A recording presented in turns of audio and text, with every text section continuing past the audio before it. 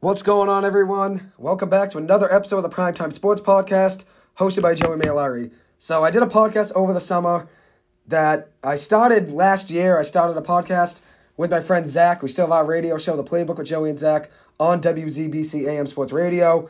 Over the summer, I was looking for something to do, and I kept my podcast going. I did my own over the summer, talking everything baseball, NBA, NFL season previews. Did a ton of episodes, so now I will be back in the studio doing it live rather than just a recorded version of it, just uploaded online. This will be a live show once again, just like it was last year. So I'll have a couple shows now. I'll have my show, the Primetime Sports Podcast. It'll be Tuesday nights, 7 to 8 o'clock. And then the Playbook with Joey and Zach will be 8 to 9 on Wednesday nights. So a doubleheader, I guess, back-to-back days there. But very excited to give you guys another hour of the world of sports. I'm going to start off with some college hockey, and then I'm going to get into stuff with the Red Sox. I might make it into 2 episodes, technically, just so the college hockey season preview is just 1 episode on its own. So to start off, Northeastern, the Huskies, 25-13-1 last season, 15-8-1 in the Hockey East. They lost in the regional round of the Frozen Four tournament against Western Michigan. They do open up the season tomorrow night, October 1st, versus Long Island at 7:30 p.m. at Matthews Arena. Northeastern starts the season actually with 6 straight home games, so doesn't really happen very often. You start the season with 6 home games, so I think it'll be different, obviously, for Northeastern, but I think you can play to their advantage, being at home 6 times with the Matthews Arena crowd. Obviously, the Doghouse, one of the best fan bases in all of college hockey. Very excited to see them added again tomorrow night. As I said, big game tomorrow night, 7:30 versus Long Island. So in those first 6 home games, 4 of those will be against Hockey East teams, 2 of them versus Vermont, Providence, and UMass Lowell.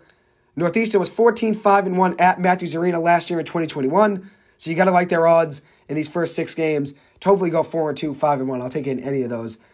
They do have an out-of-conference game with BC in that first 6 games. They do play BC 4 times. 3 of them are Hockey East games. 1 of them will be an out-of-conference game. But very excited to see them play BC 4 times this year. They also have an out-of-conference game with Long Island twice. So they'll play Long Island to start the season. They play them a little bit later on in the season. They play Union as an out-of-conference game. Sacred Heart, Bentley, and Harvard. That's Northeastern's out-of-conference games on the year. They also play Western Michigan as well. They might have a couple others in there. I just noted a few big out-of-conference games. So for some key games now, I'm going to highlight a few of them. So Tuesday, October 18th, at home versus BC. That'll be a big game. Obviously, as I said, 4 games versus BC. I go to BC, obviously, and I'm a BC hockey fan too, but I'm a big Northeastern hockey fan. Nothing compares to how much I love Northeastern hockey in the world of college sports and my favorite college sports team. So they'll play BC Tuesday, October 18th at home at Matthews Arena. November 18th and November 19th, they play a home-and-home versus BU. That'll be a great game. Obviously, BU gave Northeastern some battles last year. Northeastern won a couple of those games in November against them before BU really got hot. Northeastern did beat them. I remember an overtime game. Aiden McDonough had a huge goal. I think he had 2 goals in that game in November to beat the BU Huskies at Agganis Arena. So hopefully the luck stays hot for Northeastern when they're playing BU again this year. November 25th versus Western Michigan in Nashville. That's a big game. That's a regional round matchup that Northeastern obviously lost last year to Western Michigan, a 2-1 game, I believe, at the top of my head. Lost that game 2-1 in the Frozen Four tournament. Now they get a rematch versus them November 25th in Nashville. Sunday, January 1st at Harvard. Harvard gave Northeastern a good game last year. Northeastern actually beat them. It was a weekday game. I believe it was a Tuesday game or Monday night game. Monday night game at Matthews Arena early in the year last year. Gunnar Wolf-Fontaine went down the ice, had a breakaway in overtime and won Northeastern the game. Obviously, 3-on-3 OT. There's going to be some breakaways and it played to Northeastern's advantage there with, honestly, Gunnar Wolf-Fontaine obviously getting the goal. Huge goal there for Northeastern. They played January 7th, a Frozen Fenway matchup versus UConn. Very good game. Once again, another matchup for Northeastern that they played against in the playoffs last year. They played UConn in the semifinals of the Hockey East last year. Tough game for Northeastern. They ended up losing that game, but they'll get another chance to play them this time. A big stage, obviously, the Frozen Fenway matchup's always a good one. Then they played Monday, February 6th versus BU at 8 o'clock, the Beanpot semifinals game. That'll be the second semifinals game of the day. BC Harvard at 5:30, and then BU Northeastern at 8 o'clock. According to the United States College Hockey Organization, the poll they put out to rank every team in the nation, Northeastern was ranked 8th in their first one. I believe they're 9th right now in their second one. They are number 1 out of Hockey East teams according to the coaches poll in the Hockey East, so that's very exciting. And if you look at Northeastern's schedule, 9 of the first 15 games are at Matthews Arena. So as I said, they were very good at Matthews Arena last year, 14-5-1. Start the season with 9 of their first 15 games at Matthews Arena. That'll be very exciting before going on the road to play Western Michigan and Nashville for an NCAA regional rematch from 2021. It was 2022, actually. This was in March of 2022, so not too long ago.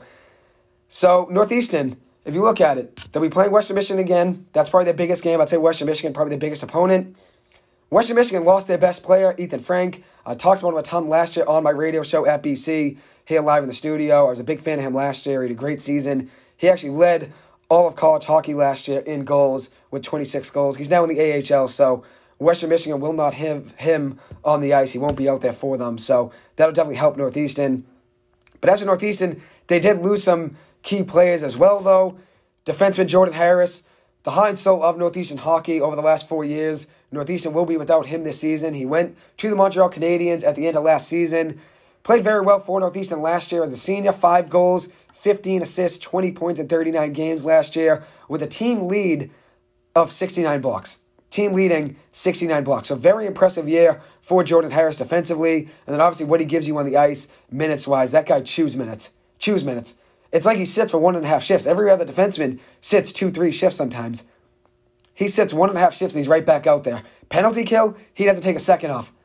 Jordan Harris was the heart and soul of that Northeastern team. It'll definitely be tough not seeing him out there for Northeastern. Since I was very excited he came back for his senior year, I was honestly a little bit surprised, but I was happy he came back for his senior year. He was the captain last year, and obviously now without him, it definitely will be a different Northeastern team this year without him.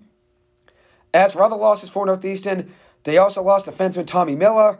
He signed with the Toronto Maple Leafs, was second on the team in blocks last year with 58. They also lost goalie, who was a freshman last year, TJ Semptimphelter. He transferred to Arizona State. Northeastern actually lost a couple guys to Arizona State. He had a 4-3 record in net last year with a 2.05 goals allowed per game average. He was also great in the net save percentage-wise, 93.4% of shots faced he saved. So a great season last year for TJ as a freshman. Tough to see him go, but it makes sense. Devin Levi coming back. TJ wants to play. He deserves to play. He's that good. He should be playing and starting somewhere, and he will be getting his chance at Arizona State this year.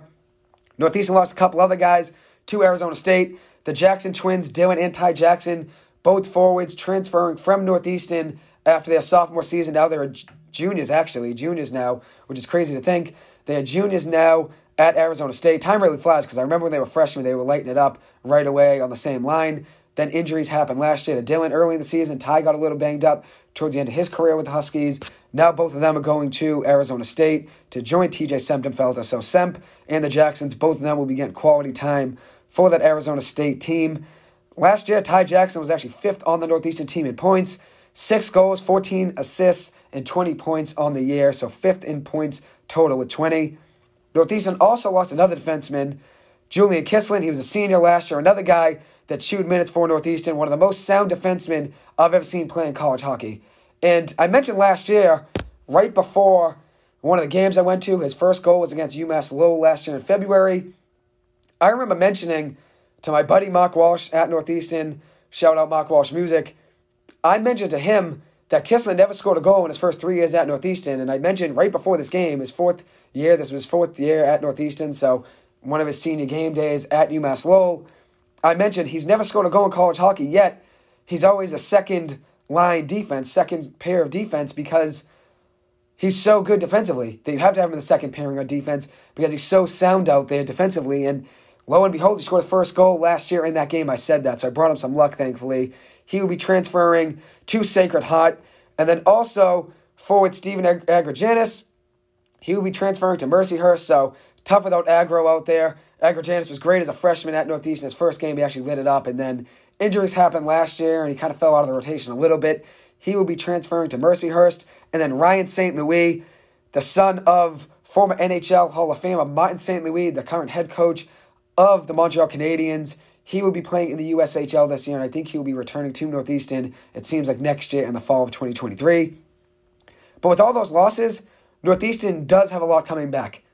They have Aiden McDonough coming back, senior forward, captain now for the Northeastern Huskies. He will be back with the Huskies next year. He was second in goals last year in the NCAA with 25. He had 14 assists and 39 points total. Senior forward Riley Hughes, 2 goals, 10 assists, and 12 points total last year for the Huskies. He'll be back as well. Junior goalie Devin Levi, 21 wins, 10 losses, and 1 tie last year on the year in net with a 1.54 goals against allowed average last year with a 95.2% save percentage.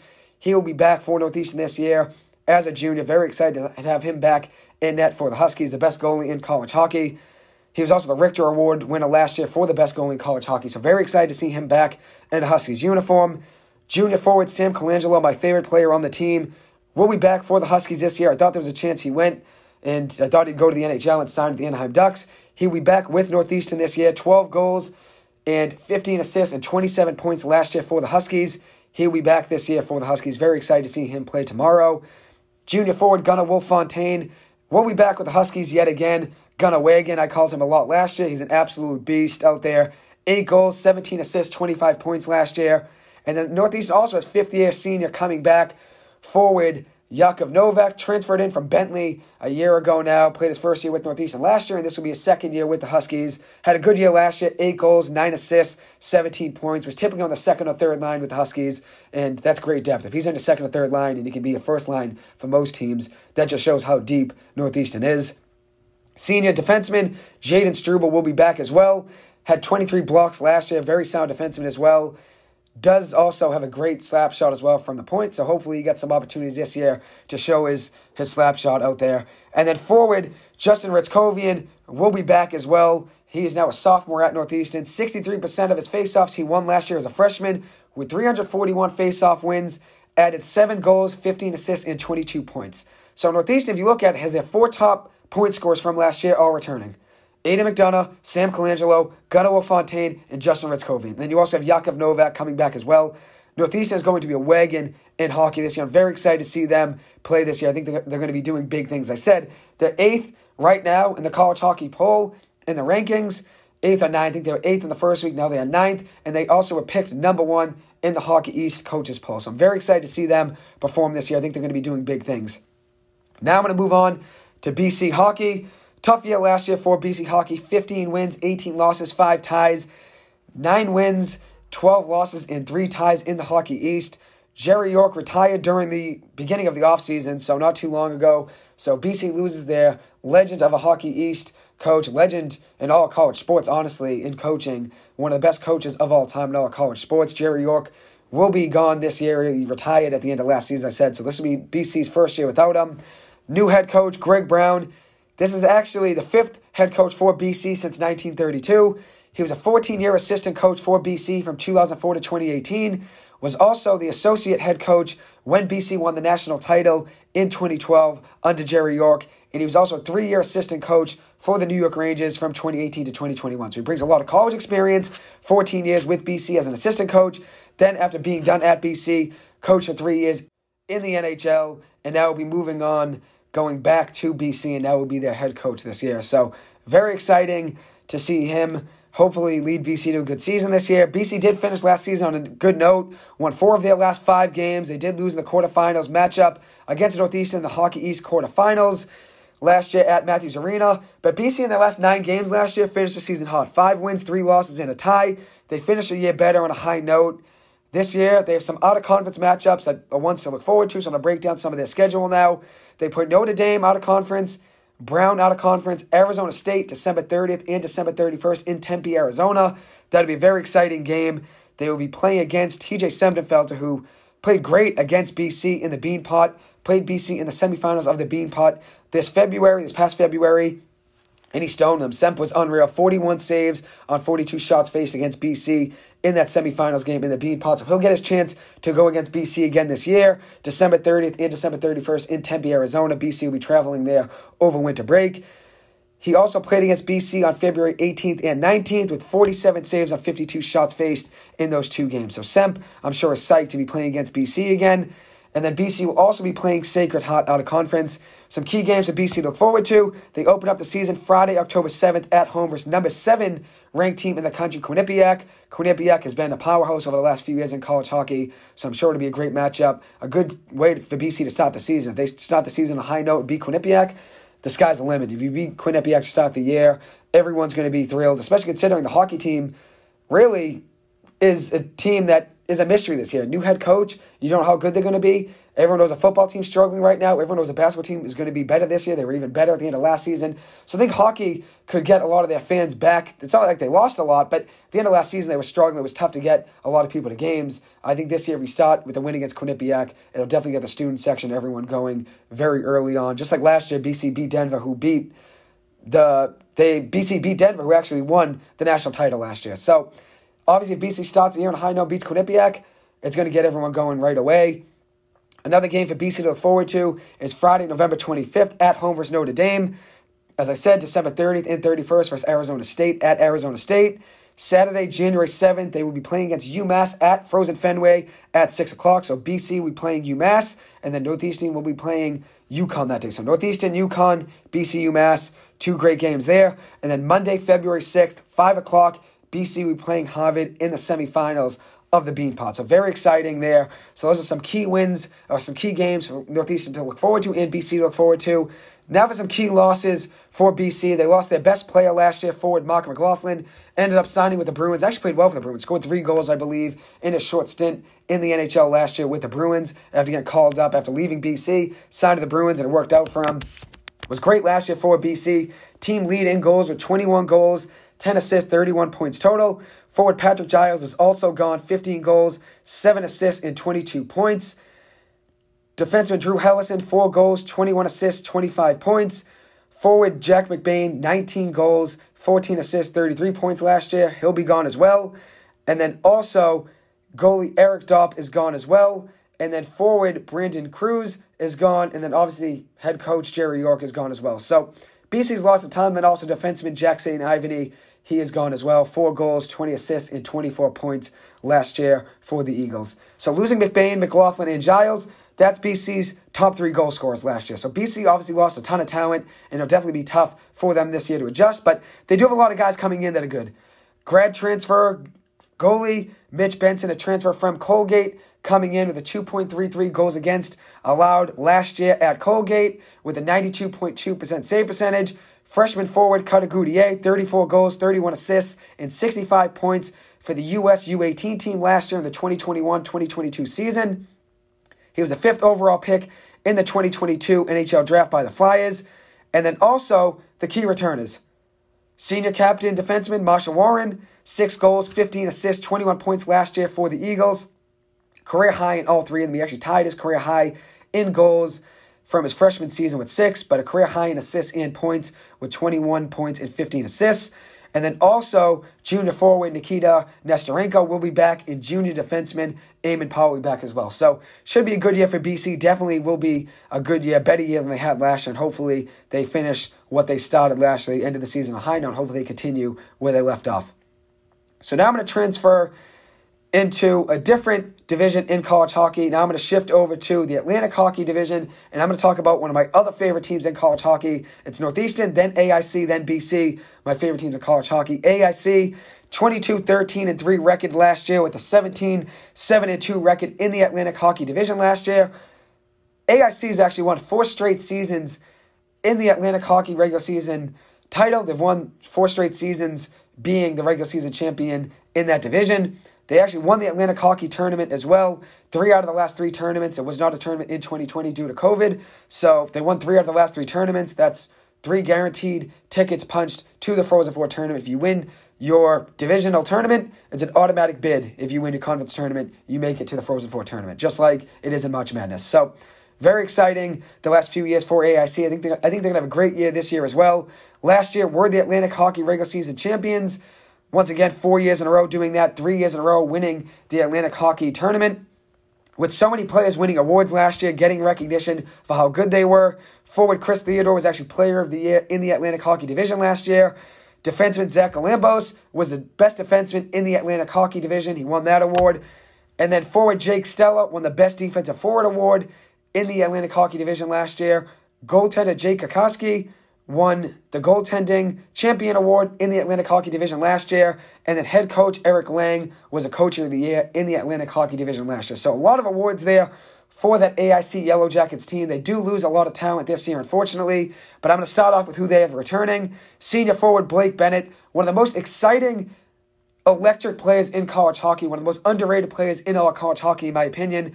He was the Atlantic Hockey Tournament MVP last year. He finished the season with 20 goals, 14 assists, and 34 points in 37 games, with 8 power play goals. In the Atlantic Hockey Tournament last year, he had 7 goals and 3 assists, with 10 points in 4 games played, with 2 back-to-back hat tricks, actually, and also had 9 goals and 12 points total in his last 4 games played last season, including 2 goals against Michigan in the Frozen Four tournament. This kid is an electric hockey player and one of the most underrated players in college hockey. I'm very excited to see him do big things this year for that AIC team. I think he's going to be one of the best players in all college hockey. And I'm excited to be able to bring you guys a lot of coverage of that AIC hockey team this year on Tuesday nights, 7 to 8. I will be covering a lot of college hockey. So I'm excited to be talking college hockey, and I'm excited to give you guys updates on how the AIC, BC, and Northeastern seasons are going. Another guy returning for that AIC team is senior defenseman Brett Callahan. Was a great defenseman last year for that AIC team. Now he's a senior, so more experience, just like Blake Bennett. 2 goals, 6 assists, 8 points in 25 games played last year, with 2 power play goals and a +9 rating, with 1 game-winning goal for Callahan last year. Very good year for him last year. I'm excited to see him do big things for that Yellow Jackets team as well this year. Defenseman Nico Somerville is also returning. He was now a junior at AIC. 1 goal, 4 assists, 5 points with a +7 rating last year. And another player who is a very sound player as well, junior defenseman Brian Kramer will be returning to AIC this year. 3 goals, 8 assists, 11 points with a +16 rating, which is actually 3rd best on the entire AIC team last year. He will be returning. As for key additions, freshman forward Grayson Dietrich, 17 goals, 28 assists, 45 points in the Alberta Junior Hockey League last year. 11 incoming freshmen for the AIC hockey team this year, so it's a young team. But as I said, they do have some returning vets in Blake Bennett and Brett Callahan. In addition to that, they also have freshman Josh Buns coming in, 11 goals, 9 assists, and 20 points in the USHL last year. As for losses, though, they lost a ton. Chris Dodaro, forward, great player last year, 13 goals, 16 assists, 29 points. They lost him. Forward Brian Regali is gone as well. Regali played great last year, 12 goals, 14 assists, 26 points. Defenseman Zach Galambos blocked 66 shots last year, was number 1 on the team in block shots. Transferred to Western Michigan, actually led AIC in shots with 105 shots last season with 5 goals and 24 assists and 29 points total. Forward Chris Theodore leaving AIC as well. 10 goals, 19 assists, 29 points last year on the season for AIC. He will be transferring to Union this year. Forward Jake Stella, 12 goals, 16 assists, 28 points last year for that AIC team. One of my favorite players in college hockey last year. I love how he plays the game. He will be transferring to UMass Lowell. He is there right now. And then forward Eli Barriga, transferred as well. Elijah Barriga, 9 goals, 15 assists, and 24 points. Led AIC in faceoff wins last year with 308. He is gone as well. I believe he graduated. Then forward Justin Young will be gone as well. 12 goals, 19 assists, 31 points, which is actually second most on the team in points with 31, and had a +18 rating last year, which was also second on the team. So very impressive year last year for Young. He graduated. So if you look at it, AIC lost 6 of their top 7 goal scorers, lost 8 of their top 9 point scorers from last year. Very new team, very young team for the most part. If you look at it, they still got Lang coming back. Great head coach, one of the best coaches in college hockey, as you can tell. Won the Atlantic Hockey Coach of the Year award last year, so obviously gets the recognition he deserves. Having Blake Bennett come back, one of the most electric players and talented players in all of college hockey. Brett Callahan, very sound defenseman. Very excited to see him do big things this year. He's going to be leading them on the defensive end this year with Nico Somerville. Very excited to see those guys help that AIC team, a young team, but I'm excited to see them do big things this year. They open up the season versus Alaska Fairbanks on Saturday. And then last year, if you look at it, they were 19-1-1 in the 2021-2022 season when leading after 2 periods. So that just shows how great they are closing games when they're leading. They closed games very well last year. And then also, if you look at it, they just close out games. Even if they're losing, they come back too as well when they're trailing. So they know how to finish a hockey game, whether they're up or down. They always play the game the right way as well. So I'm excited to see them do big things this year. Key games for that AIC team: Atlantic Hockey season opener versus Niagara on October 14th and October 15th. Home opener is next Saturday versus UMass, October 8th. So not this coming Saturday, but next Saturday. They also play Lindenwood on October 22nd and 23rd at home. Lindenwood lost their Division I program team in 1979. They were a club team for the last 3 or 4 decades, I believe, and they had a 22-3 record last year in the ACHA College Hockey Association. They actually won 4 ACHA championships, a very good team. They are now back as a Division I program. And then also AIC will be playing home versus UMass Lowell on January 7th. So very exciting games there. And now, one thing I forgot to mention. So I mentioned all the losses for Northeastern. I didn't mention all the guys they've coming in, all their key additions. Freshman forward Cam Lund, second pick in the second round in the 2022 NHL Draft. He will be at Northeastern this year, 34th overall selection in the 2022 NHL Draft. Freshman defenseman Hunter McDonald, 6th round pick from this past year's draft, 165th overall to the Philadelphia Flyers in the 2022 NHL Draft. He will be at Northeastern. Freshman defenseman Jackson Dorrington, 6th round pick, 176th overall to the Vancouver Canucks. He will be at Northeastern this year as well. Graduate student transfer from Merrimack, Liam Walsh, a forward, 22 goals, 27 assists, and 49 points in 81 games played for Merrimack over his career. He will be at Northeastern this year as well. Shout out Mark Walsh, same name as Liam Walsh. Hopefully he gets his jersey if they're selling one tomorrow night. Sophomore transfer defenseman from BU, Braden Doyle, 6th round, 157th overall selection in the 2019 NHL Draft to the LA Kings. He's a transfer from BU, coming over to Northeastern now as a freshman, or he's a sophomore now. He transferred in as a freshman last year, and now he's a sophomore at Northeastern. Freshman defenseman Vinny Borgesi is at Northeastern as well this year, and then also a freshman goalie who actually decommitted from BC and committed to Northeastern after the Jerry York retirement news. He is a goalie, Grant Riley, coming into Northeastern this year. Obviously, Devin Levi's a starter, but he might be the goalie for the future. So very exciting stuff there for that Northeastern team. Very excited to see how they play this year. BC plays in AIC. So now I'm going to give my predictions for who I think is going to win each division, each conference in college hockey. Atlantic Hockey Division, AIC all the way. 4 straight years they've won the regular season title. 3 straight years winning the Atlantic Hockey Tournament. I think they do both again this year, make it a 5th year in a row winning the regular season title and also winning the tournament as well for 4th straight year in a row. The Big Ten, I got Minnesota winning. In the CCHA, I have Bowling Green winning. A surprise over Minnesota State. I like Bowling Green this year. Very experienced team. Had a great team last year as well. Over the last few years, have really developed their program. I think they're going to have a really good year this year. The ECAC, I was between Harvard and Quinnipiac. I went with Quinnipiac. Honestly, a favorite there, but Quinnipiac always is a sound, strong, very well-rounded team. So I'm going with Quinnipiac there for the win. In the Hockey East, I got Northeastern winning. No surprise there. I think they win the Hockey East regular season title for a 2nd straight year, and I think they win the Hockey East tournament this year as well. In the NCHC, I have Denver winning, reigning champions, but they did lose a lot of talent. They lost Carter Savoy, their best forward last year, and then also defenseman Bobby Brink. I think St. Cloud State will keep it close. I was very close to picking them, but I will go with Denver since I am a fan of Denver. I liked watching them last year in person. As for the Hobie Baker Award, I got Aiden McDonough winning it. I think last year he had a chance for a while and then got a little bit cold goal-scoring-wise. I think this year is an electric year for Northeastern before graduating and going to the Vancouver Canucks. I think he has a great year this year. I would not be surprised, I said, though, keep your eye on Blake Bennett of AIC. He might not be up on many Hobie Baker watch lists right now. He is on mine. I consider him to be one of the best players in all college hockey. I see him putting up monster numbers this year for AIC. He's a guy to keep your eye on for an award in college hockey this year. I think he could be up there for the Hobie Baker Award. As for my prediction for the Frozen Four finals matchup, I got Northeastern over Minnesota in the Frozen Four tournament. And then the Hockey East, I'm going to rank every team in the Hockey East according to what I think they're going to finish by. I got Northeastern in 1st, UMass Amherst in 2nd, UMass Lowell in 3rd, BU in 4th, BC in 5th, Providence in 6th, UConn in 7th, UNH in 8th, Merrimack in 9th, Maine in 10th, and Vermont in 11th. So that wraps up all of my college hockey news there. As I said, Northeastern starts their season tomorrow night, October 1st at Matthews Arena at 7:30. That's a season opener. It will also be AIC's first game of the season versus Alaska Anchorage. I believe it's Alaska Fairbanks, is it? Yes, Alaska Fairbanks tomorrow. They will be opening up their season against Alaska Fairbanks, a big season opener for that AIC team. And then BC will be opening their season next Saturday, October 8th. Big game for BC. And it'll be obviously any start to the season's big, but this game against Quinnipiac is going to be a huge game for BC. Or Friday, October 7th. I was wrong. The 7th.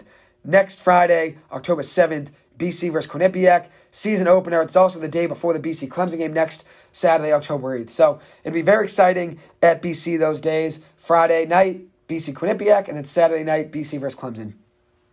Anyways, thank you guys so much for taking the time to listen to this. As always, I appreciate it. I will be back on Tuesday night, 7 to 8 o'clock with the Primetime Sports Podcast. And then I also will be doing the same show I was doing last year with my friend Zach, The Playbook with Joey and Zach on WZBC AM Sports Radio. That'll be Wednesday nights, 8 o'clock to 9 o'clock Eastern Time. So very excited for this year. Thank you guys so much for taking the time to listen to this. I will be back on in just a minute to talk about the Red Sox and a couple other things, but I just want to make this one episode recording on its own, and then I will be uploading another one as well. So I'll be back on in a minute. Thank you guys as always. I appreciate it, and hope you guys have a good one. Thank you.